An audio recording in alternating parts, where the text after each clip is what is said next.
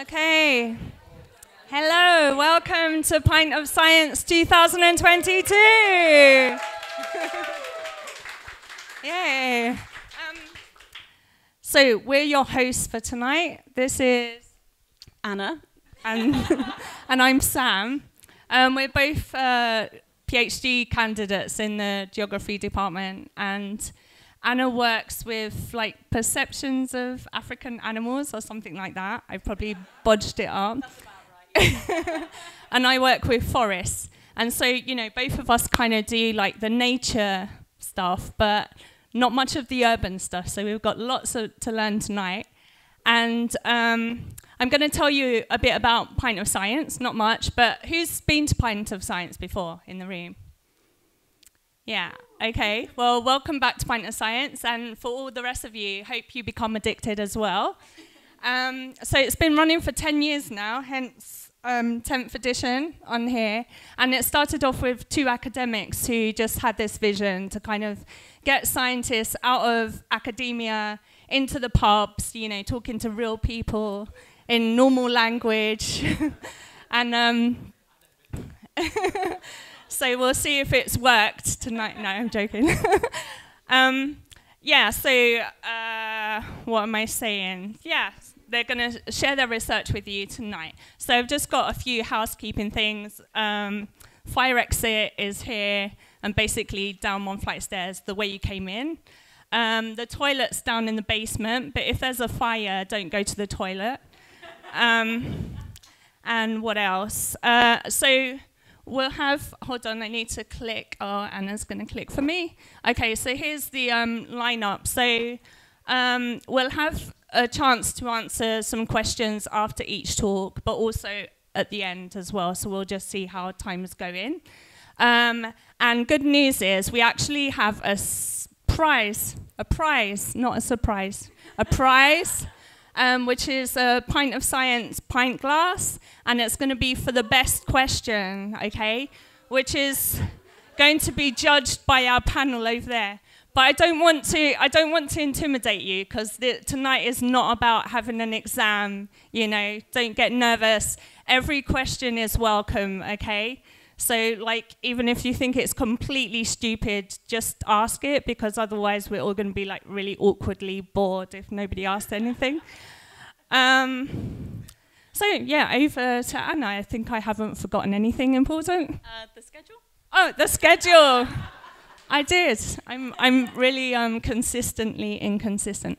Yeah, so we're going to have our first speaker, Rob Francis, talking about plastic grass. Then we're going to have an interval. So I don't know if any of you pre-ordered pizzas or anything, because we had a bit of a cut-off. So those will come up during the interval, and obviously you can go down and get a pint and whatever. And then we're going to have our second talk about canines.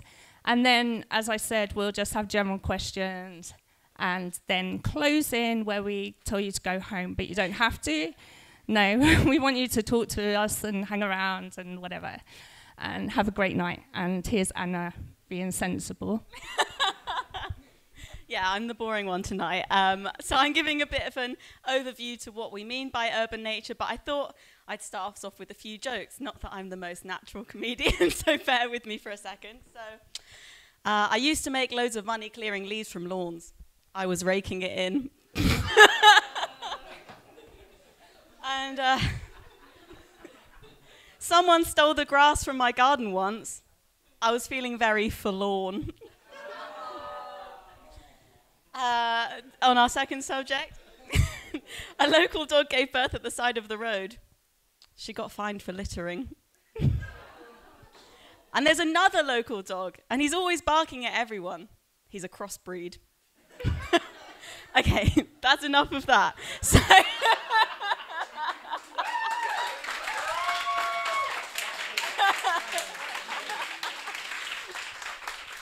that's the fun bit over.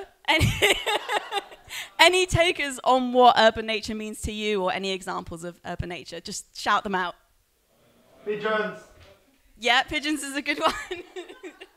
Any other urban animals? Rats. Foxes. Yeah, rats, foxes. Peacocks. Yeah, yeah, some cities, yeah. So if you Google definition of urban nature, it comes up with areas in urban environments that are home to plants and non-human animals, which seems like a very logical definition.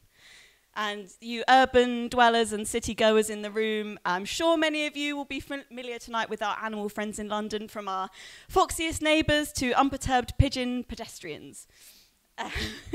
Bit of a mouthful. And you might have even enjoyed the city's many parks with a cold drink on a sunny afternoon like today, or even spotted a rodent friend scuttling across the station on your tube journey here. But we can take our understanding of urban nature a little bit further by calling into help this definition from National Geographic, which says, most of the time when people think about nature, they think of places untouched by humans, far away from cities. So we know that nature is not just beautiful, pristine environments and majestic animals, and we know that there is nature in our cities, and that it goes beyond your local park or the squirrels digging up the bulbs you planted in your garden this spring. And that's not a personal vendetta or anything. I love all animals. But the reality is that nature in its urban configuration is a lot more complicated, complex, mysterious and wondrous than the fenced-off parks and creatures that make them their homes.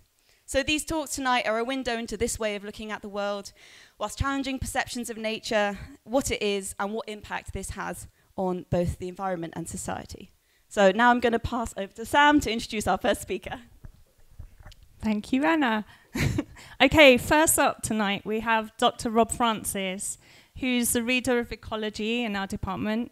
And his research is quite a lot, like of different things, which is why I'm reading some of it from here. So it goes from like freshwater habitats to sprawling cities, human to non-human, eco-hydrology to warfare ecology. Rob certainly knows his stuff. So, yeah, so sorry, I'm going to tell a really bad joke and I'm spoiling it because I'm laughing at it before I've even done. Yeah, so basically, Rob, he's looking at urban nature. So, if there's something strange in your neighborhood, who are you going to call? Rob Francis! Okay, so tonight he's going to be talking about artificial lawns. And I'm speaking to some people before this. Some people in the room may or may not have artificial lawns, or their families. Oh, no, but we all agree. Want to hear more. Thank you. Thanks very much. Can you hear me all right? I'm not sure I can live up to that introduction, to be honest, but we'll carry on. So, so I'm Rob Francis. I'm an urban ecologist at King's. This talk is about plastic grass. Just put your hand up if you do actually have plastic. And no judgment involved, I mind at all. Have you seen it when you've been walking around? It is everywhere, as the title of this talk says. It is everywhere. There are various reasons for that. I'm going to talk a bit about why people are installing it, because it seems very odd and counterintuitive to replace a natural ecosystem with something which is completely artificial, as well as some of the environmental impacts that we suspect, or in some cases have demonstrated from replacing a living lawn with plastic grass. What interests me from a philosophical point of view is not just the fact that it's replacing the lawn with grass, but there's also a broader trend to try to create artificial plants that look very realistic. So this is the IKEA artificial plant section in the Milton Keynes IKEA, which is the closest one to me. They're all very realistic. There's been a real advance in recent years trying to find ways to kind of make nature, artificial nature, look increasingly realistic. And why is that? What's the kind of logic behind that? So I'm going to address some of these sorts of points as we go forward. Before I talk about the plastic grass, I just want to acknowledge that there is a whole kind of cultural legacy behind the idea of the lawn as an entity.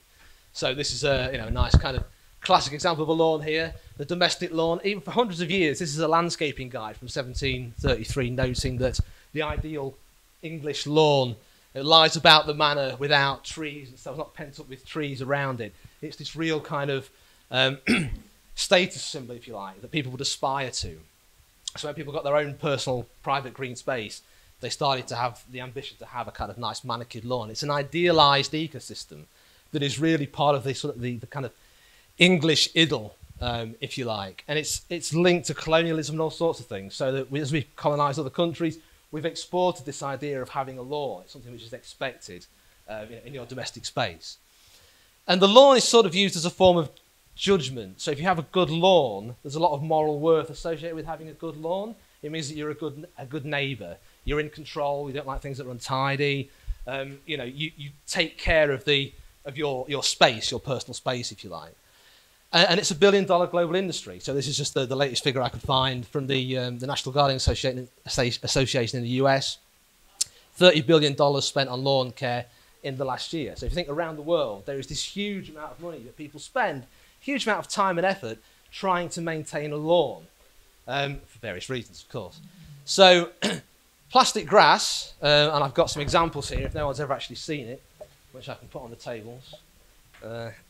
Pass that around. Right from really crap versions, which look just like, packaging material, to some quite plush, very nice, quite expensive configurations that you can find. This is the, pass that around, have a feel of it. This is the very sort of relatively naff, basic type of lawn.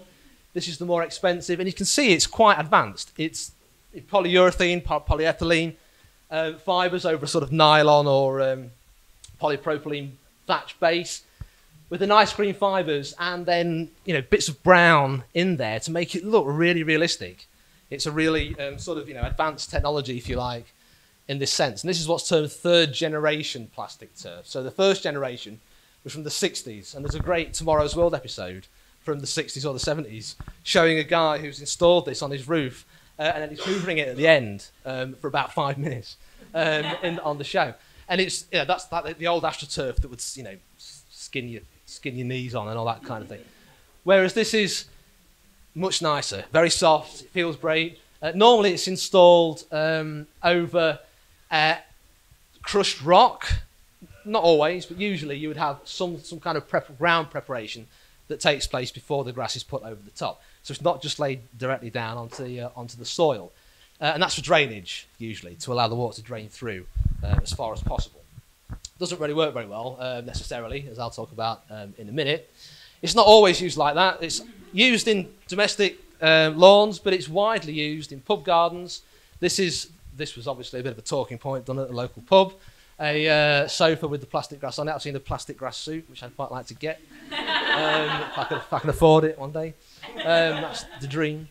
And this is my kids' school, so you can see they've installed plastic grass at the school because it's, stops kids. You saw recently the Eden Project had installed some stop kids getting muddy. That's what they've done here, so the kids aren't hurting themselves on the grass and so on. And sometimes it's just put down almost for no reason without any preparation on the ground. So I was in Lincoln, which is where I'm from originally, in a car park, hanging out in my 40s. And this was a tree, and for some reason, I don't know why, they just put this. Every tree in the car park had this plastic grass. I don't know what the logic behind it was. It didn't even bother to stamp it down properly. So, but anyway, so you see it. You can see it in shop fronts and everything all over the place. So the reason it's desired, the reason that people are doing it really is because it meets all the cultural requirements of what I termed earlier a good lawn. Okay, so it looks like it's dominated by. It's not really a good lawn, obviously, but it looks like it's dominated by grasses. There's no weeds. It's lovely and soft. If those samples are making their way around, you can feel it. It does feel quite nice. Lovely, rich green colour rather than an unhealthy brown or yellow. So my neighbours have got it. And in the summertime, my grass looks, horrible and yellow and dry, and theirs looks lovely and green because, it's fake. A nice dense sward, so nice and thick.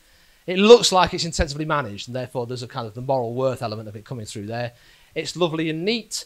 And it's consistent. It's not patchy at all because it's all made, to a specific density. So it addresses all of these aspirational things in many cases. So this is just some of the examples from one particular website.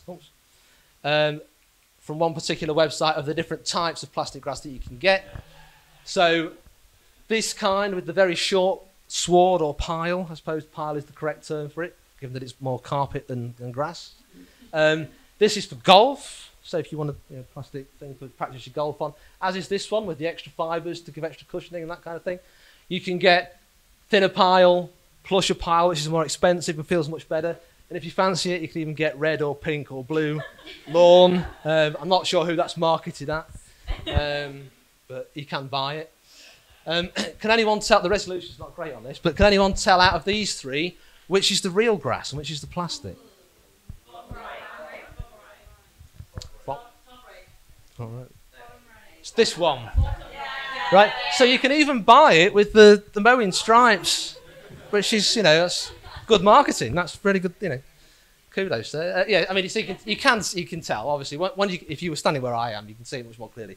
It does look different when you're close up, but from a distance, you can't really tell that easily. I've got my eye in now because there are loads of places near me, so I'm always pointing out to the kids, and the kids don't care, but I think. So one day I'll be famous for this, and then I'm not interested. So, from a philosophical point of view, I'm really interested in this. There's a philosopher called Jean Baudrillard who talks about simulation and simulacra, the idea of taking something which is real and creating a simulation of it and thereby destroying the thing that you're trying to simulate. And I find this fascinating because it's kind of saying that the lawn, the plastic grass, is sort of replacing the original lawn. People are, as a quote, feigning what they don't have. They don't have a lawn. You've just got a plastic carpet on your front of your house or whatever. It's not really a lawn. And it's, in a way, it's killing the lawn by replacing it with its, fake artificial counterpart. I find that kind of idea really interesting because, it's, as I said before, it's kind of emerging for plants and trees, even like robotic pets and things like that. People are, starting to have those synthetic meat to an extent. So I've talked to Andrew a bit about some of this stuff, synthetic nature.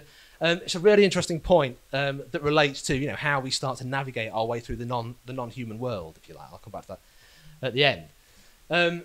It normally spreads via a process which is common in sort of urban ecology, which is called neighbourhood mimicry. So that's where you see someone else has got something in their garden. So they've got a certain type of tree, or they've got a pond, or they've got a patio. I want that. So they see the grass and then go out and buy it. In some cases, there have been social media cases. This was cited in the Guardian article recently that was talking about the Eden Project, how this person, Mish Hinchholm, has so many million followers or whatever it was, and tweeted this, and then the sales from the company that she used went through the roof because everyone was like, I want plastic grass as well. Over 100 companies sell it in the UK. You can buy it in Tesco. I'm not sure who goes into Tesco and comes out with a big roll of plastic grass, but you can buy it in there because, as I said, I'm looking all the time for this stuff. So that's all very well. That's why people are doing it to an extent. What about the environmental impacts? Because that's the thing that most people immediately kind of say, well, you're replacing something living with something fake, so what's the environmental impact? So this is from a paper that I put together. When I first realised this was happening, I thought I'd better rush a paper out about this. So I wrote a kind of, not an opinion piece, but a sort of positioning piece, as we call it, to say, oh, this is probably bad, isn't it? Let's just think about the ways in which it might be bad. So if you look at the ecosystem services that a lawn provides, lawns aren't fantastic as an ecosystem anyway, to be fair. But they can cover up to 75% of the city's land surface overall in some parts of the world. So they are extensive. So if you think about the sort of things that they might do which are good, like infiltration, allowing water to soak in, storing the water, storing carbon as the plants grow, removing pollution from air and water, from the atmosphere, cooling the microclimate by evapotranspiration from the plant growth and all that kind of thing. All of that is removed or very heavily reduced in a plastic lawn. They're not habitat for anything. They're not good for pollinators because there's nothing living on them apart from bacteria. They don't stabilise the soil because the soil's been replaced by crushed brick to an extent, but also there's no plant roots and things going into the soil that, to kind of hold it all together. There's no nutrient cycling taking place because the dead material is just sort of washed off or removed. It doesn't actually kind of, it's not incorporated into the soil in any meaningful way. So that's all quite bad. We don't know, and this is an open question, to what extent having a plastic grass might improve or change or alter the recreation, the aesthetics, the way in which people use their gardens. We don't really know that yet in terms of whether people use them more or less, or they don't like it or they do like it, because it's quite a new sort of technology, I suppose. On the positive side, because there might be someone from a plastic grass company in the audience, just in case, and I'd like to keep working with them, don't want to upset them too much. Normal lawns will, the maintenance of them, you have to cut them, all the electricity involved in that, you have to spray them with herbicides and pesticides and fertilizers and all those sorts of things. You don't do that on a plastic lawn, so there might be some savings there. They don't release nitrous oxide and methane. They don't have invasive species that can spread because urban gardens are a source of invasive species, and they don't have pollen, flowers and pollen, all those sorts of things. So there are some potential benefits, I suppose, just to kind of be devil's advocate there. But we've started a series of experiments now looking at the environmental impacts of plastic grass. So this was one that I did with a master's student just as lockdown was starting a couple of years ago. And this was a lab/greenhouse experiment where basically we set up lots of different types of plastic grass alongside living grass that we grow into a specific density so they're all comparable and so on. And we wanted to look at, if you put rainfall of different intensities on that grass, how much of it soaked through and how much of it just sort of bounced off the top. So that's the runoff and infiltration side. Runoff is the rainfall that hits the surface and then will flow off and go straight into the rivers or the drainage system or whatever it happens to be. So we had this system set up like this. So it was installed in the way that we were told to install it by the manufacturer. So at the top there, you've got the living grass on topsoil with a drainage layer at the bottom, 2 centimetres of limestone chippings. Then we had short artificial grass with sand and limestone chippings, then topsoil, and then another drainage layer, and then shorter grass below that. And we were trying to catch the runoff and then the water that filtered down and then basically made its way into a bucket over time. And this was repeated multiple times over every day for 10 days. So we repeated the experiment to replicate it as far as possible. We published this in Urban Forestry and Urban Greening just recently. And I'm only going to show a couple of examples from this, but just to illustrate the point, this is the runoff. So this is the amount of water that runs straight off after the rainfall event. So on living grass, you can see there's no runoff at all. All the water that hits that living grass, that living lawn, soaks into the soil. Artificial grass, this is a percentage volume, so proportion. Some goes to runoff. Long artificial grass, the vast majority of the water just runs straight off. It just bounces off all the grass and goes to the, to drain away. And there's more of that at the less intense rainfall, the 750 millilitres rather than the 1250, we think, because with more rainfall, it sort of squashes the grass down a bit and then more can kind of filter through and get into the drainage layer and so on. So the implication of that is that it's not very good for flooding, for storing water in the city and increasing the risk of flooding, because obviously impermeable surface cover in cities is quite high. We don't want lots of water running off because it's more likely to cause localised drainage issues and all that kind of thing. Okay. And the quote at the top there, I found these percentages from a study. It's basically, in some cases, the same as having tar macadam or asphalt. So it's a bit like paving your garden in a way in terms of the amount of rain runoff that you get from a rainfall event, at least at first. And this is also shown in the amount of water that's retained as well. So there is more water retained after drainage has occurred in living grass than there is for short grass and for the plastic grass. And that water is really important for organisms that would be in the soil and, allowing plants to grow and all that kind of thing, and for just, stopping flooding. We also found microplastics being shed in the water that was coming off in the grass in this experiment. And this is just to show you, this is some other samples that I received through the post. And this is all the plastic microfibers that were in the bag when I opened it. So some of that's rubber crumb, some of it's nylon, some of it's polyurethane and so on. And we're at a point where we're trying to reduce plastic usage, trying to stop microplastics going into the environment. And of course, this stuff will wear over time and it will contribute microplastics into the rivers and so on. Urban heat island, obviously cities are warmer than the surrounding countryside. There have been experiments that have shown significant temperature differences between living grass and plastic grass. One study here just showing significantly greater temperatures. This one from Hong Kong showing essentially a double temperature from the plastic grass. 72 degrees Celsius is pretty hot for to stand on. That was from playing a artificial turf sports pitch in Hong Kong, so it was under a lot of sunlight, so it was going to be pretty hot, and I was going to be using it at that point. But nonetheless, it just kind of shows that it retains heat. It's going to make the urban heat island effect worse, to the extent that actually it melts.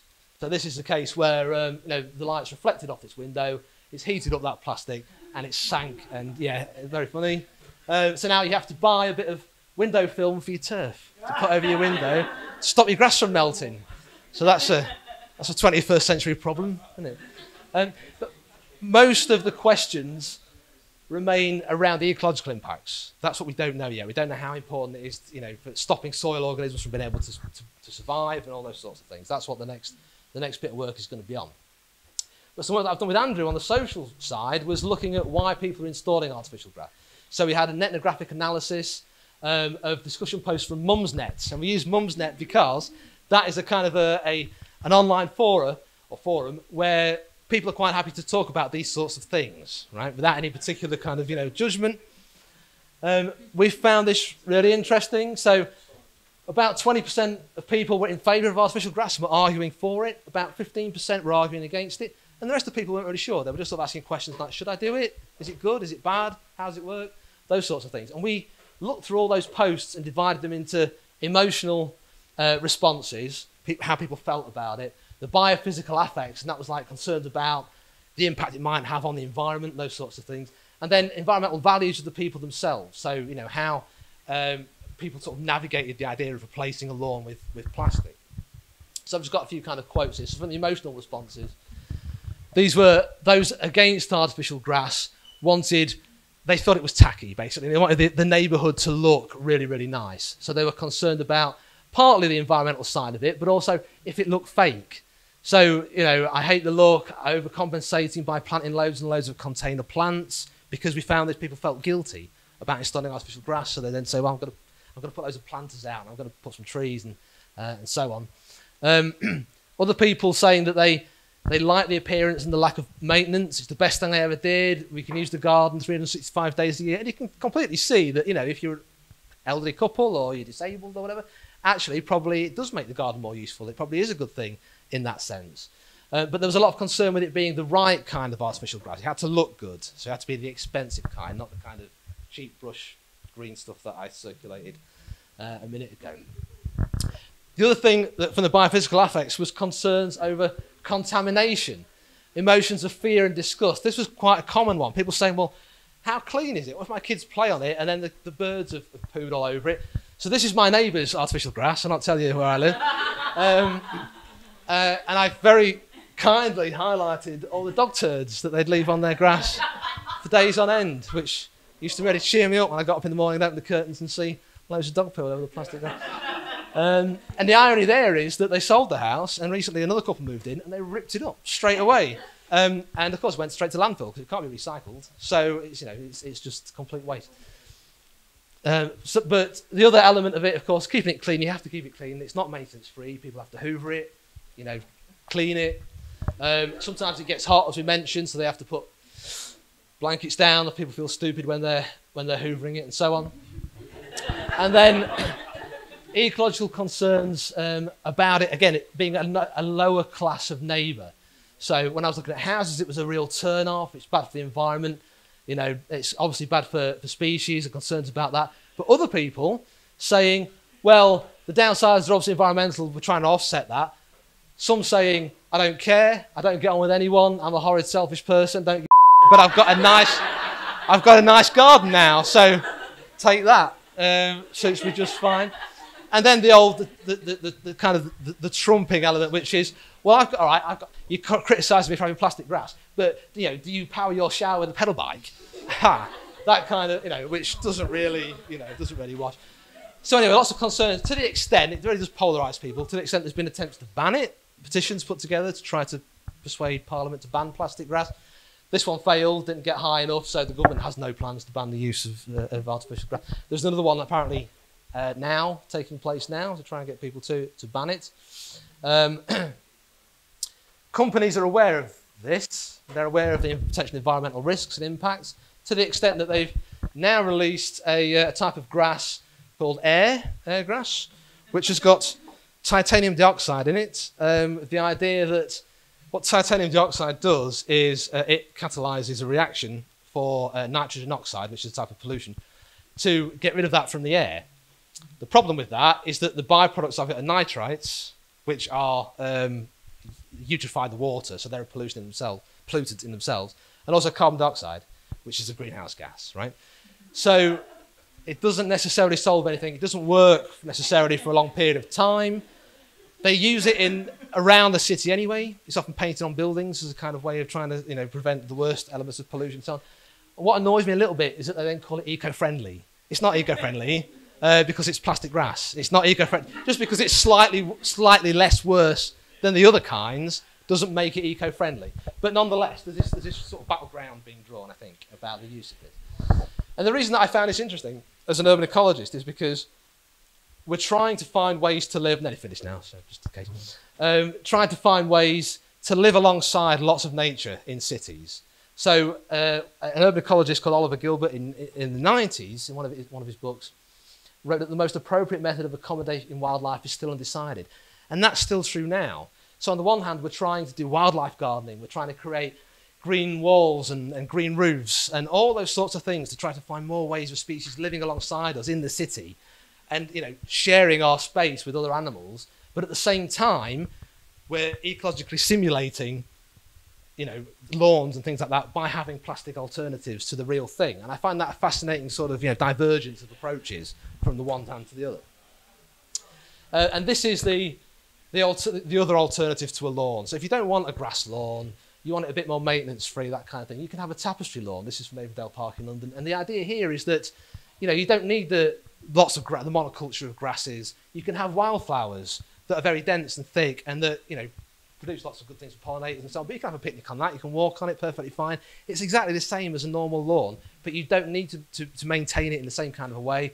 It's not a simplified ecosystem in the same kind of a way. You know, and it's much better for biodiversity and to live alongside, you know, lots of other species. And then I'll just finish on this. I thought it's just quite a nice sentiment. I was in Asia and I took this photo of, they often use it as a way of kind of greening the street, making the street look a bit greener, even though it's obviously plastic. And I like this sentiment here. It's up to you what your world looks like. I thought it was really nice, but it was slightly harmed by the fact that this was on the side of a pub and they'd done it, you know, in plastic plants. So it's like well-intentioned, but it's like maybe that's not quite the right kind of message to send. So I'll stop there because I've probably gone on for longer than 20 minutes. Am I sorry?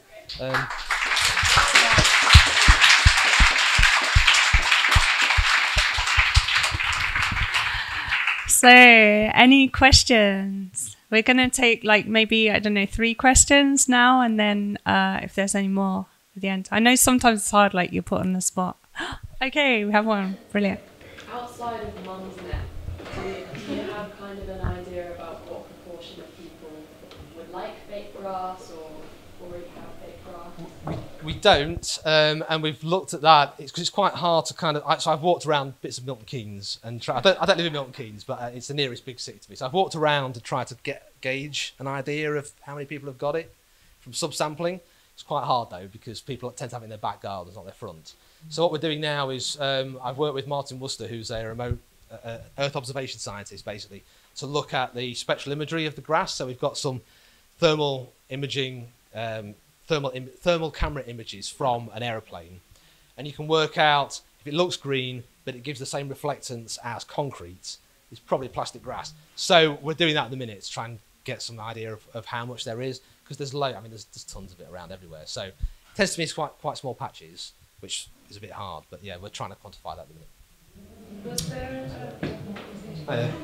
anyone working on an actual eco-friendly alternative that's plastic material so that would have the benefits of plastic grass but without the negative? Not that I know of, although I could see how that would potentially. There is a hybrid, because someone saw an article that I was quoted in The Guardian recently about the Eden Project, and someone emailed me from I think it's the Islington Council, where basically they'd said for this playground they wanted to put in hybrid, which is 90% real and 10% fake. Not quite sure how they do it. But the idea that it stops the real stuff wearing away quite so fast. So that's maybe like an acceptable alternative. And the local people have campaigned against it and got them to overturn the decision to use it because they hated the idea of it so much. So that hybrid idea is certainly being done, although I don't know how. But I don't know about anything else that's happening at the minute in terms of biodegradable plastic or something like that maybe. Yeah, although how much people pay for it, I don't know in that case. Yeah. But yeah, thanks.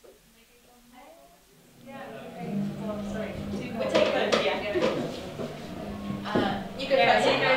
I was just wondering, in terms of like the well-being of plants, attached to like artificial grass and plants, is it comparable to like real plants, in terms of like planting? In terms of what, sorry? Like the correlation, like green parks and stuff, that associate like well-being and like environmental stuff. Is that much to show like? Oh, for the plastic kind.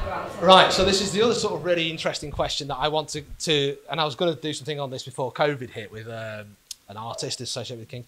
We don't know the answer to that. So there is a lot of evidence that people gain you know, you can take more stress, you can take more pain, you feel much better and calmer when you're in greenery, right? Whatever kind of greenery that is. And we don't know if the response is the same for an artificial plant from a real one. Anecdotally, it suggests it is. So students that have got a fake plant in their room get the same concentration benefits as students that have got a real plant in their room, it seems.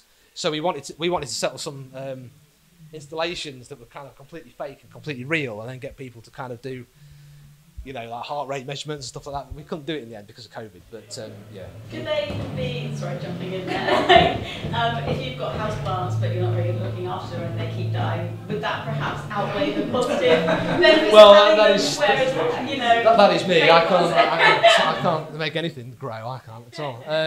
Yeah, no, potentially. Yeah, I think in some circumstances. And again, if people are overcompensating by having a bit of plastic but then putting lots of planters and wildflowers and things, you know, in that sense, maybe it's not quite so bad. Yeah. Given that there's so much bit around already, is it really possible to like put a legal restriction on it, and like would it have enough effect to mitigate the sort of damage it might have already done to the ecosystem? Yeah, probably. I don't think it will ever get banned. So someone interviewed me the other day, was asking about this. Said, did I think there should be a policy change where it was banned? But if you're gonna ban plastic grass, you'd have to ban loads of other stuff as well, I think, at the same time, and like stop. I know they've introduced a rule where you can't pave your driveway anymore. Is that right? You can't replace your lawn with paving or something in London. I'm sure something about that. Whether there would be something like that potentially, but yeah, it's unlikely that it would get banned, I think, to be honest. Yeah. Do you think that its usage will increase in the future as we are facing droughts? Yes. Yeah, droughts and things. Yeah, I think so. Yeah, I mean, it's because it looks nice. It wouldn't surprise me. I think a lot of people, they don't want to do the maintenance. Grass doesn't grow very well in cities for various reasons. You know, yeah, it's an easy thing to do. So I imagine that's why it's in Tesco and, you know, Costco and so wherever you go, you can buy it. So. Yeah, I have a health question, Yep. really quick.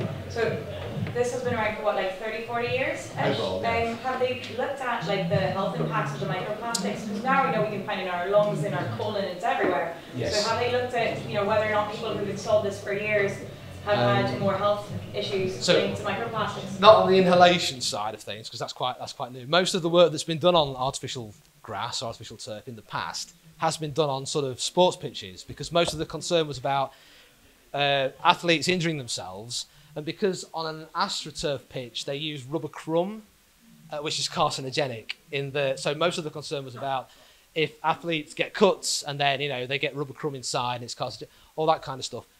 Rubber crumb isn't used in the domestic side very much, but I think there's still a lot of concern from people. No research has been done on the domestic side, but there's a lot of concerns from people about their kids and dogs and things like that playing on the grass and potentially getting chemicals from the plastics and all those sorts of things. Yeah. Do we have a final question before we go to the break? Yeah, we'll take two. We'll take two. So if you've got a question, Yeah, you go first. Alright, so like, you mentioned at the beginning that the idea of the lawn is quite deeply rooted and, you know, steeped in history and stuff. Could you make the case, I'm going to go to plastic grass, that it's kind of democratising and making that idea a bit more accessible to people who might not want to shout, for gardeners? I suppose, yeah, looking at it like that, maybe, I don't know whether people care about it, whether the common person, if you like, the person who doesn't have a large amount of private green space and so on, cares, whether the neighbourhood cares about it that much. But you're right in the sense that, yeah, it does make that cultural ideal available for anyone who wants it, even if it's artificial. Yes. I don't know how much a proper lawn costs compared to a plastic one. Yeah, is it generally cheaper? Plastic grass, it's about, per square metre, it's, yeah, 40, 50 quid, something like that. So a normal lawn is probably cheaper overall, because all you do is just sort of mow it now and again, then it's probably all right. But, yeah, it depends on having the space, the time, and all those sorts of things as well. And it's no mow May, isn't it, today? This month. So yeah, don't mow your lawn, and if it's plastic grass, certainly don't mow it. There was a council that sent someone they forgot they put plastic grass down and sent someone with a trimmer to trim it. That's just quite funny. Do you have to replace it often, like maybe you would with a plastic Christmas tree that starts looking a bit Well, tired? I was told about 10 years is the expected lifespan of a plastic lawn, so I don't know how accurate that is, but yeah. Yes. So my question was, like in the 80s, 90s, it was patio, right? So, Yeah. oh, I want it to be easy, I don't have to mow it, right, put a patio down. Do you have any idea patio versus artificial lawn? I don't know. I suppose if it's a porous paving, then maybe the patio might be, but it wouldn't if it's just pure concrete. I mean, I don't know about the kind of the manufacturing carbon footprint side of things, concrete versus plastic, but yeah, probably similar. I would say in many cases. Yeah, I don't know. I should do a actual comparison. Yeah, that's right. Yeah, so. Constance is dying to add something. Actually, just thinking about that, do any of them use recycled plastic, or is this like manufactured for it? Like they. As far as I know, it's manufactured for it. The plastic grass companies know that there should be like a duty of care. So what they want to do is have a kind of life cycle thing where they install it, and then when it gets old, they remove it, and then it's recycled properly. At the minute, I don't think that kind of capacity exists, and the facilities don't exist. So in America, apparently, there are warehouses full of plastic grass waiting to catch on fire and be toxic because it's all landfill or storage until they work out what to do with it. And if it does burn down or something, it's extremely toxic. I wanted to burn some in the lab, but Martin won't let me because we haven't got the right filters to. But yeah, so. Okay, that's all the time. Yeah, sorry. Okay. Next up, while I've been putting the pint in Pint of Science, we've got someone who's putting the science in social science. It's Dr. Andrew Brooks, Senior Lecturer in Development and Environment, also at King's College London. And from his extensive field work from Southern Africa to Portugal to the UK, he's been looking at things such as the relationship between production, consumption, waste, and uneven development. Theoretically, his research is informed by questions of global comparison and the interplay between urban change and the environment. So here to talk about posh dogs and maybe more, who knows, it's Andrew Brooks. Give him a round of applause, everyone.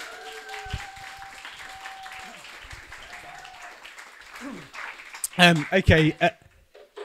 The clicker. Okay. Yeah. Sorry, clicker, notes, too many bits and bobs.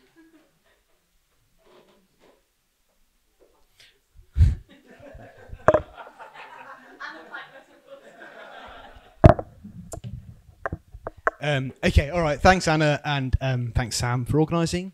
Following on from Rob, if you felt Rob's talk was a little bit fizzy, a little bit light beer, more of sort of 3% lager when you wanted something a bit heavy hitting, then this is not going to be so much a pint of science, more of a pina colada of science. I'm sorry. But hopefully I'm still going to get to a point of getting some serious points across, but through maybe coming at a issue of urban ecology from a slightly different perspective. Is this on?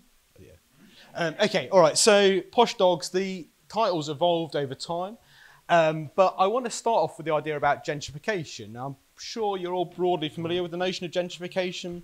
People swap their Nescafe for a flat white, change the newspaper they read, or maybe the people don't change, the neighbourhoods change, the complexion of the people around there, the social makeup, the areas of the city evolve. But in parallel with that, in lockstep with that perhaps, we see some of the dog populations change. And here the image from Lady the Tramp, we maybe have our kind of tramp-like mutt here, kind of being displaced by the lovely Cocker Spaniel on the other side of the lens. So how is it? But I wanted to maybe pose a slightly more complex or difficult question about this. As the cities evolve, as patterns of gentrification happen, are the dogs maybe not just a passive participant in this process? Do they have agency? Do they also change the city? And indeed, do they begin to maybe have claims on the city in new and unpredictable ways? Okay, so the Labrador. As much a part of kind of English upper middle class identity as the Land Rover and a pair of Hunter Wellies, as at home, nestled next to the Arga, as in the grounds of an extensive country house. And then we have the Staffordshire Bull Terrier, instantly associated with a different social class, a different social register, a dog which we think of and align with maybe with working class white English identity. Indeed, writing in the Daily Telegraph, Ed West, and I quote, states, Why is it that every time one sees a Staffordshire Bull Terrier walking down the street, the chances are that the man at the other end of the lead has an IQ at submoronic level? And a swagger that suggests an undeserved level of personal confidence. I've nothing against the dogs, West writes, but many of the owners are a waste of oxygen. And the subtitle of this piece was Why the Underclass is Bad for the Environment. Kind of further animating West's barely concealed rage. Now this kind of signals a particular message, a particular connotation between a dog like the Staffordshire Bull Terrier and the Labrador. But which of these dogs is responsible for the most injuries of postal workers in the UK is of course the Labrador, not a Staffordshire Bull Terrier. But we attribute to these dogs different characteristics. Okay, moving on. Switching London, or switching the UK or England for the US. In the US, poodles, terrier mixes, chihuahuas and Yorkies have been noted as gentrifying breeds. They accompany the kind of progression and change of different areas of the city. Here in Williamsburg in Brooklyn, we see a dog ice cream van. Let me get the name of this. This is this is Frosty Pooch, which serves dog ice cream. There's also Milo's Kitchen. But I mean, dog ice cream is actually quite common in the UK now. Marshfields, a big brand in the southwest of England, they do different dog-based flavours, I guess. And increasingly, dogs are seen as a kind of a child substitute, as part of the family, a part of the household, as a permanent part of the household, in particular for childless families. And dogs, pampered pets, benefit from things like yoga classes, beauticians, as well as the dog food trucks. You know, so these are hipster dogs, they don't go anywhere for their doggy ice cream, but a food truck. And this has actually almost a more serious angle if we think, returning back to the UK. Here we have a development in Wembley Park. Housing can also be determined by dogs. This development, the Lansbury Buildings in Wembley Park, which has 295 rental flats, it's available to both human and animal tenants, but there's a catch. The dog tenant has to go under a selection interview, whereby Frankie the Cavapoo will interview the dogs and give them a wag of the tail if they're selected. After passing their selection interview, they get a dog goodie bag and access to dedicated dog runs within this development. 295 flats in London here. One-bedroom apartments start at £1,800 a month plus an additional £50 for the dog. There's no knowing for sure what type of dog Frankie the Cavapoo admits. I'm willing to think it's going to be more on the Labrador end of the spectrum than the Staffordshire Bull Terrier. But here you can see this kind of dog class reproduction occurring in the city. All right, so that's some examples close to home, but I want to, as someone who works more on the global south than the global north, I always like to take the antipodal view and think about cities elsewhere. I'm an urban geographer interested in uneven development and inequality across different scales. So is this just something which is curious and interesting for us here in London or in New York, or does it also have resonance in Johannesburg or Maputo or Harare in Zimbabwe? So across southern Africa, the dog is a very racially charged symbol, so associated not just with class, but socially produced ethnic differences. The region, of course, has a troubled recent past of apartheid and post-colonial legacies. White minority regimes and colonialism is intrinsically associated with particular dog breeds. One such breed is the Rhodesian Ridgeback, this guy here. Now, the Rhodesian Ridgeback, when dogs were kind of given their, I don't know, by, let's say God, was given their jobs, you're the golden retriever, you're the sausage dog, Rhodesian Ridgeback, you're the lion hunter. So this dog's job was to hunt for lions, not to actually catch the lion, but by the kind of great white hunter was to kind of make darting runs at a lion to distract their attention whilst they got shot. So the Rhodesian Ridgeback was part of the kind of colonial landscape. It's one of the three indigenous Southern African breeds. The other one is the Boer. And living, when I first was living in Mozambique, I was staying in a compound owned by some South Africans, and they had some Boers there, and they were absolutely terrifying. They were towering as well as terrifying. They're up like here, their heads like the size of a motorbike helmet, probably that thick, slobbering, great big jaws. They look like they could rip your arm off. They were the most terrifying dogs I'd ever imagined. And so these two, Rhodesian Ridgeback, associated with colonial hunting, Boer, a kind of vicious security dog. And then thirdly up there we see German Shepherd dogs associated with the apartheid regime and policing of the city. It goes so far as in some instances, South African dogs historically were trained on the scent of black men. Bloodhounds were trained to find and locate black bodies rather than white bodies, or at least the scents associated with them or imagined to be associated with those different groups of people. Okay, and I continue. Into the 21st century, across post-colonial Southern Africa, in many cities, these white breeds are still associated, or so-called white breeds are associated with particular parts of the city, with securitizing space, with delimiting areas of affluence from areas of impoverishment. But of course, as the city changes, the dog breeds also change in tandem with it. In Cape Town in South Africa, a city of immense social inequalities, you can demark areas of affluence and impoverishment, partially between racial lines, but also increasingly between dog population lines. These dogs found in affluent parts and other dogs found in impoverished parts. And what are these so-called other dogs? Now here, in using some of my research, I don't necessarily spend my time in the lab with the watering can and some artificial glass. I sit at home and read some novels, have a nice cup of tea. But one of the books I draw upon here in some of these arguments is by J.M. Coates, the novel Disgrace, which is associated with, actually the protagonist of this is a European academic, so it's really getting busy close then. But anyway, the reason I invoke this book is on the front cover here we have the Africanus, which is the third Southern African indigenous dog. It's a medium-sized dog. It's kind of, in some ways it may be familiar with a pie dog. Has anyone heard of the pie dog of South Asia? This is the idea of a kind of dog which is most dog-like of a dog. It's kind of like, if you almost were to backbreed a dog, it would appear like this dog.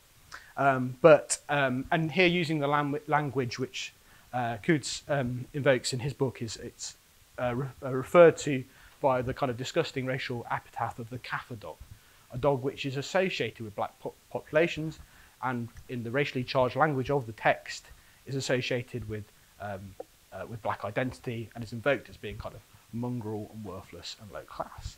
So again, drawing upon that language and thinking about the situation of that dog is very different to the kind of the pure, so-called pure breeds of the German Shepherds, the Boers and Ridgebacks associated with the white parts of the city. So we have these cities of Southern Africa divided between white and black dogs, or historically so.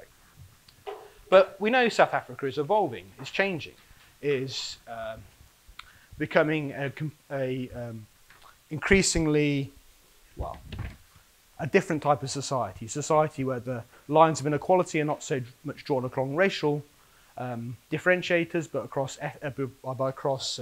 financial disparities. Since the collapse of colonialism and the fall of apartheid, the divisions in dog ownership have begun to break down.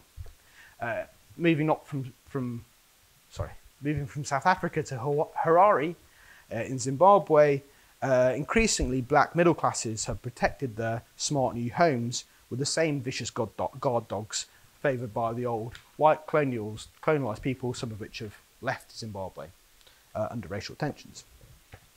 But they continue to protect the property in the same way as they did when their owners or their keepers were white. Back in South Africa, Jacob Zuma, the former president, is unhappy with new attitudes towards the dog. In 2012, the president went as far to argue that those that love their pets more than people suffered a lack of humility. He equated dog care with white culture and chided blacks that spent lavishly on their dogs, walked them or took them to the vet. as being outside of African culture. And to quote another writer, this is a Zimbabwean author called Shimina Chinoda, in his short story Strays, writes, "A dog is a dog. The average African dog is a little less than a dog. The average African dog is a creature to be kicked, scolded, and have missiles thrown at it. Whereas a European dog is more than a dog. It's a member of the family, with a personality, name, a kennel, veterinary card, and of course a budget. A suburban African dog, so a gentrifying African dog, is an aspiring middle-class household, is somewhere between the two, which benefits from the examples of its white neighbour and remains a household appendage." So the dog lines are changing. The geography of dogs, the dog inhabitants of the city are changing with new patterns of gentrification and some of the breaking down of the old racial barriers.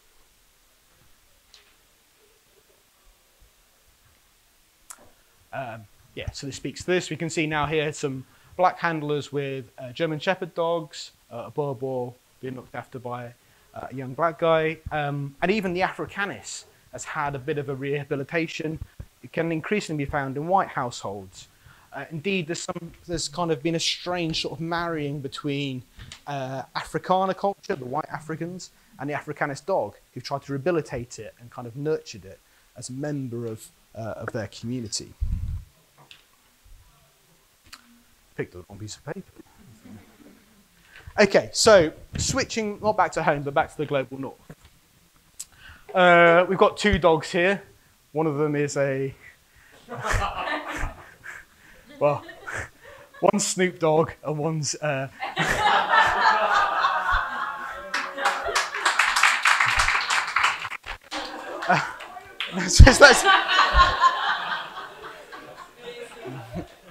one Snoop Dogg, and actually we're not actually talking about Snoop Dogg's he's the background. The foreground is Matchitu, a French bulldog.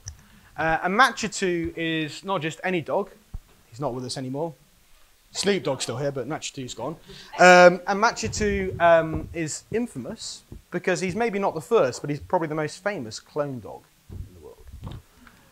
So his owner, sadly in, I think it was 2020, Matchitu departed this earth. And one of the tendencies of dog owners is they like to replace their dog with a new dog of the same breed. Think of the Queen. She's either lacking in originality or really loves corgis. I don't know, one of the two. But yeah, there's a tendency that once you get attached to one breed of dog, that you reproduce it in the same way that we like to reproduce social classes, and we give inheritance to our, well, we don't give it, we bequeath inheritance to our family members. We like to kind of sustain a dog line within the family. That's something which seems to be quite a common pattern. But this has gone even further, to the extent at which that if you have the money, $50,000, you can clone your pet and have an exact genetic replica reborn. And indeed, this happened with Matchitu. This is dead Matchitu. This is new Matchitu. Or it's actually Matchitu. It's actually written as a 2. So it's actually, so the name, the birth certificate's not right here. So, but yeah, he was actually named Matchitu. And this is the dog of Roberto Novo. Here's Roberto.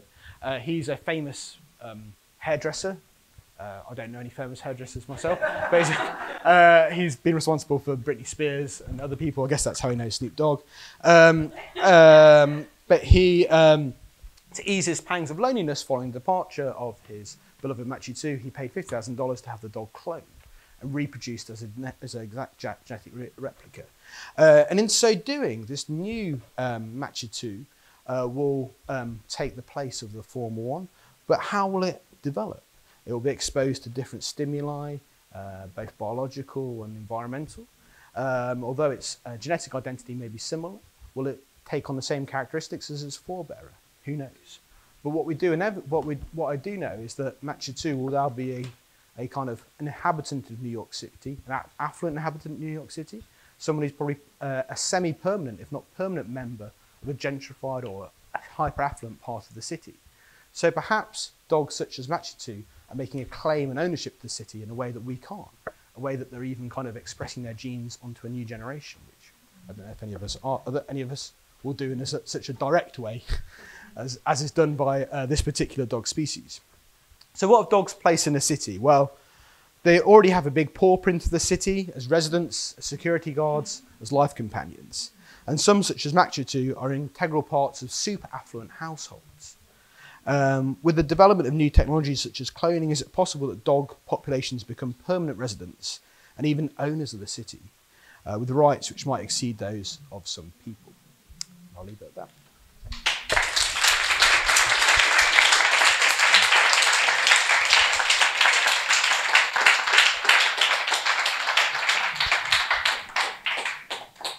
Thanks, Andrew. Definitely lots to think about. Can anyone start us off with a question from the audience?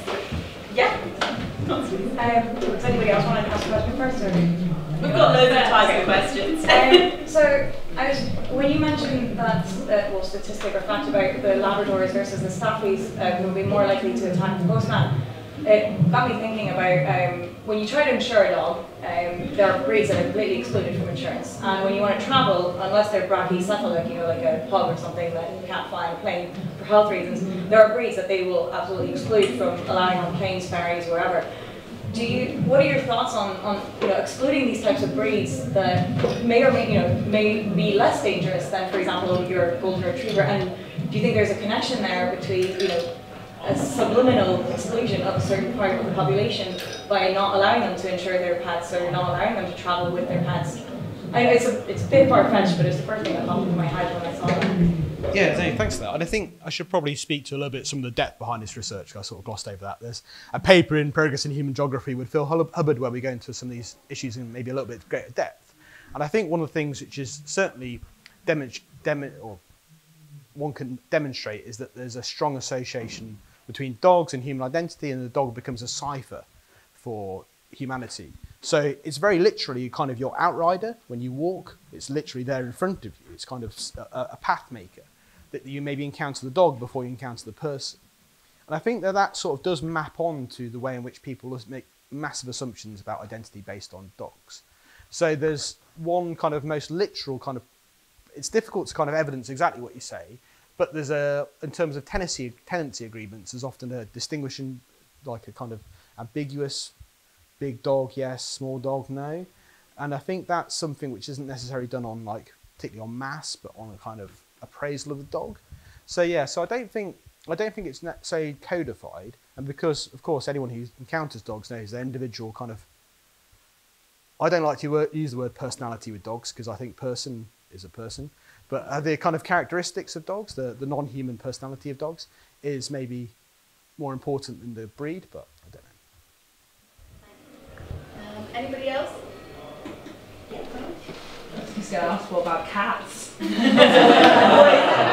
What is it about a dog that maybe is so effective in these forms of urban space and creation of urban space that, say, other pets that exist don't maybe have so much effect? Well, I'm allergic to cats, so. But yeah, no. So I mean, in terms of I think it's an interesting question. I think dogs maybe do have that companionship. I don't know how deeply rooted that is, and I mean, I probably have to ask an anthropologist or more of a scientist than me about that. But yeah, I don't know. I think there's something particular about dogs, and I think there's a kind of, it flips both ways in terms of the companionship, but also the fear element. I think dogs are used to police and securitize space in a way that no other animal is. So I think they have that assertiveness and that aggressiveness is something which, that kind of duality of dogs is not something you find in any other animal, which I think that's probably a defining characteristic in terms of the securitization of the city as well as the sort of softer feeling of the city. Anybody else?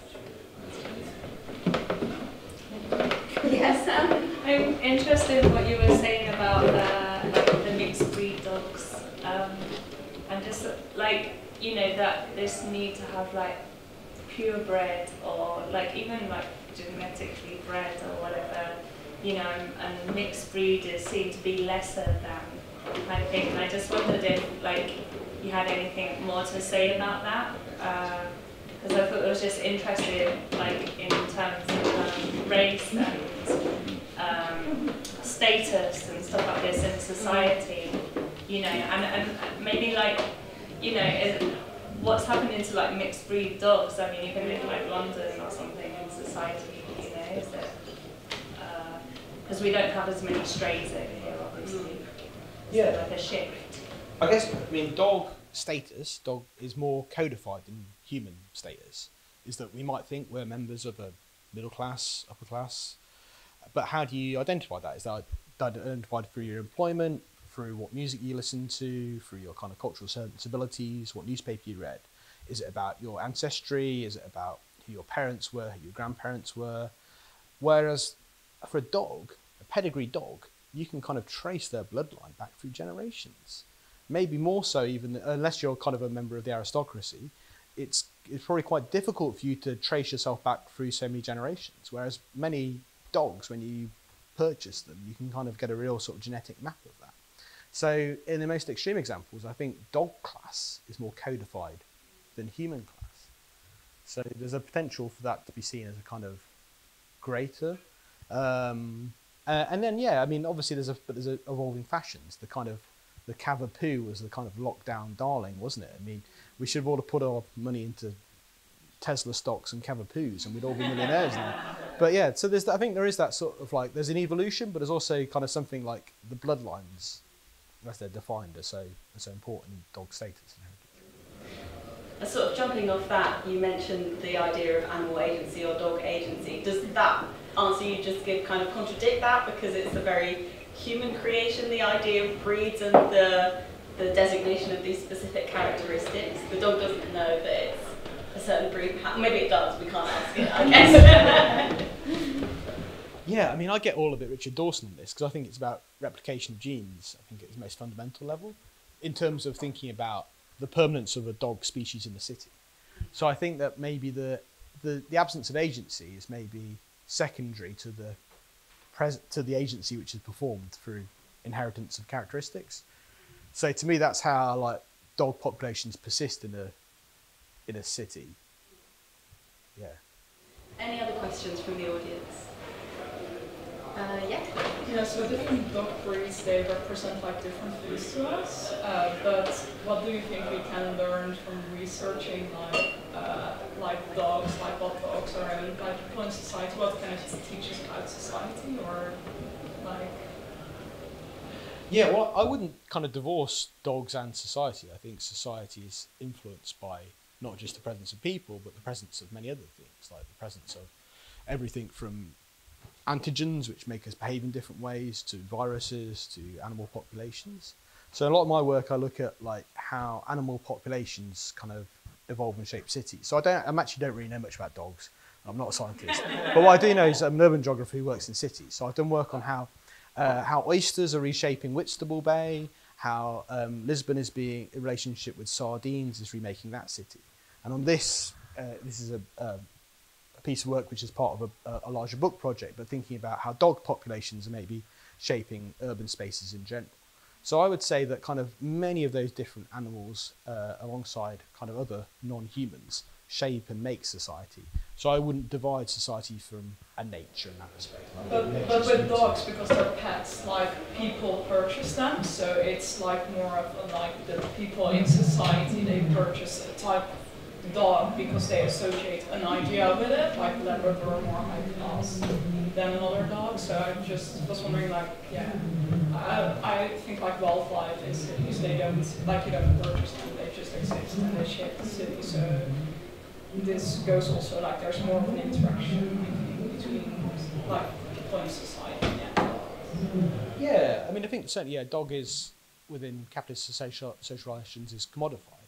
But I think it's almost like, do you buy the dog because you're high class, or does the dog make you high class? So like, so what is the kind of agency within that relationship? Is that, do we construct our kind of social status not just through our ability to have money, but our ability to kind of reimagine ourselves through purchasing particular things by behaving in a particular way?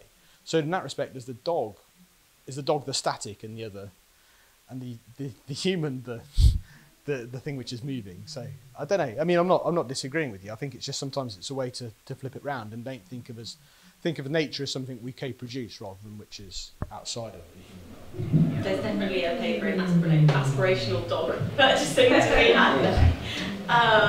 Yeah, we have one question at the back first. We've got loads of questions now. Yeah.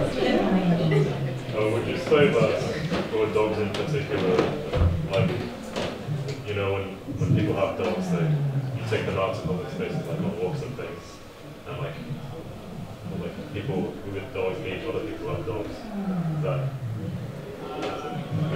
that play into like the social role of dogs a lot, because, you know, you need to watch other pets, and it's a very, dogs are seen in public often, associated, that's like very visibly associated to the owners. So sort of like parading the dog out for it to be seen, and how does that walking play into it? Yeah, I guess that's an element of dog agency. So one of the things I posited was the idea that dogs might have agency.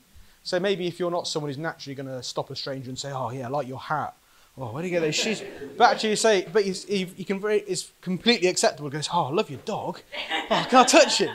Like that instantly, that dog kind of gives you a role in the city. It's a conversation starter. It's a wall breaker, and it's really weird because like why do you do that? I mean, I've got 3 children under 5, so I get people to talk to me, but they don't. But I think if you have a dog, I think they kind of walk past the baby to touch the dog. I think it's really like has that real kind of magnetism to it. So I think there is a degree of agency there, which I don't think is just about having a commodified object. I think that's the animal having an influence upon society.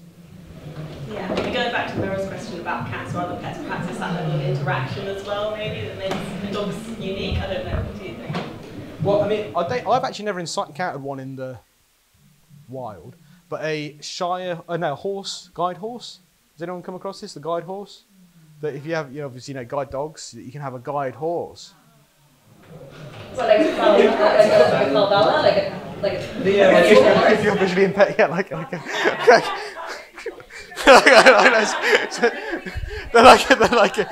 they're a miniature. Yeah, they're a miniature. It's not like. Sorry. It's like it's a miniature. It's a miniature dog. Sorry. It's a miniature horse, yeah, which is an assistance animal, which is a horse rather than a dog. But I can see that maybe the genetics of a dog are not requisite for that role, and a horse could perform that. And then maybe if you had a pig or something, I don't know, you could. But I don't know.